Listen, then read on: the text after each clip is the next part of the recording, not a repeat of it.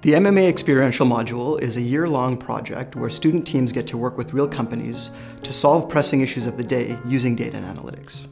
The second part of the MMA Experiential module is the community capstone projects, where students will match up with smaller organizations to solve a data and analytic problem. We feel that this community capstone gives a very strong complement to the year-long corporate capstone that they do. From day one, when I finished school and started working, I had to face the same issues and I have to apply the same techniques that I've learned during the community project.